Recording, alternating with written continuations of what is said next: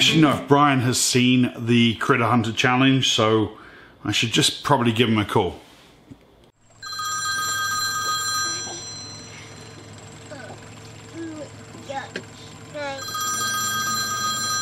James from Divers Ready. Hello. What's up, Brian? It's James from Divers Ready. How you doing? Hey, James. How are things down in South Florida? Yeah, man, things are going great for us. I hope your family is staying safe. Oh, we're doing good. We're actually out on the water, me and the wife and little girls, and just having a good day out on the lake. That is awesome. Listen, while you're out on the water, I've got a Critter Hunter Challenge for you. A critter challenge? Yeah, a Critter Hunter Challenge. I challenged you to find a paddlefish. A paddlefish? Are you wanting to do some underwater ping pong ball or something? Well, I need something to do during my deco stops. A paddlefish. Okay, paddlefish it is. Awesome, man. Good luck. This phone will self-destruct if you set fire to it.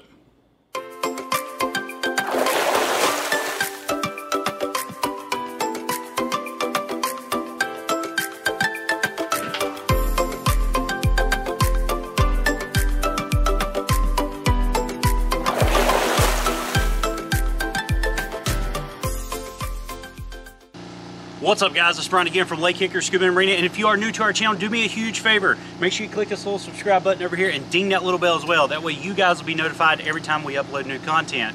Now, we're down here at the American Quarry. This is one of 3 of the PDRA quarries here in North Carolina. And if you want more information on the PDRA, I'll drop a link down in the description below. You can click on it, read up. If you're local to our area, definitely check it out. It's only $90 your first year to be a member, $70 every year after that, and you get 3 quarries to dive 24/7. It's a beautiful place to come dive. You can camp, you can cook out, basically anything that you want to do outside of, say, fishing or doing illegal stuff. But it's a great organization to be a part of. But the reason we're here today is because I'm answering a challenge from Mr. James Blackman from Divers Ready, and we're going to go out and try to find some paddlefish. And the reason we're here is all 3 quarries that are owned by the PDRA, we had paddlefish actually put in here, and it's a great place to come out and find them. Now, they do tend to be skittish. We don't always see them when we dive, but hopefully we'll get some good footage today.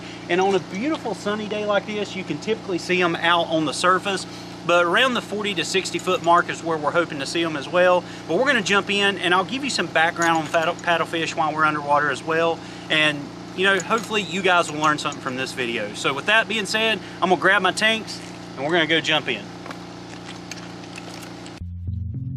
One of the things that I really enjoy about the PDRA quarries is all the unique structures you can dive on. Here we're diving on an old siphon water tank.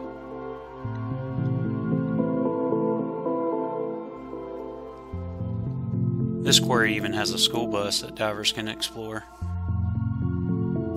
With many different openings, this makes a great place for instructors to teach a wreck diver, or even an advanced wreck diver course.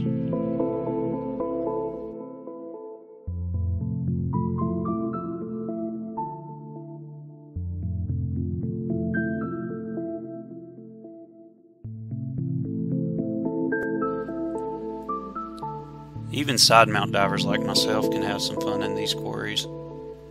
You guys may remember this houseboat we sunk a few years ago.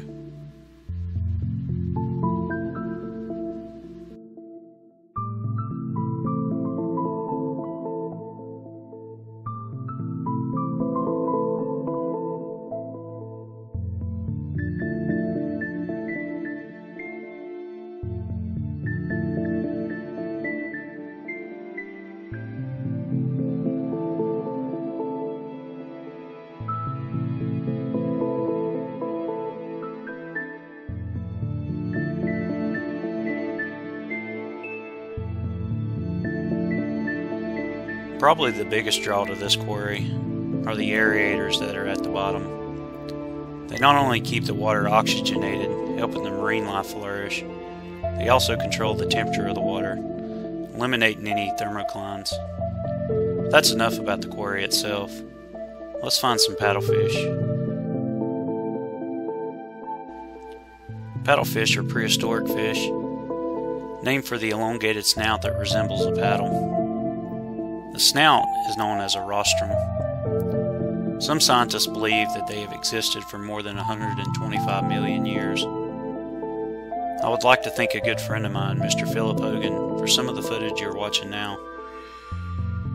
Paddlefish tend to be easily frightened when divers swim by. From the bottom of the quarry, you can usually look up to see the distinct shadows overhead. There are only 6 known species of paddlefish, 4 which are extinct. The 2 that remain are the American paddlefish and the Chinese paddlefish. The Chinese paddlefish are commonly referred to as a Chinese swordfish or elephant fish.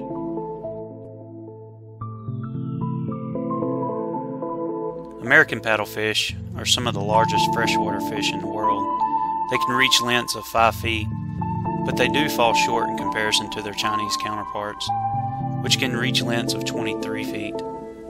The largest American paddlefish ever recorded was caught in 1916 and was measured to be 7 feet and 1 inches long. Its weight was documented to be over 198 pounds.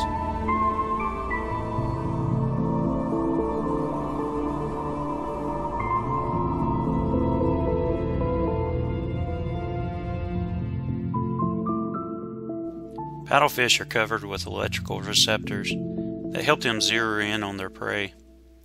Known as filter feeders, paddlefish feast upon zooplankton. If divers are patient enough, they can catch a paddlefish while it's actually feeding.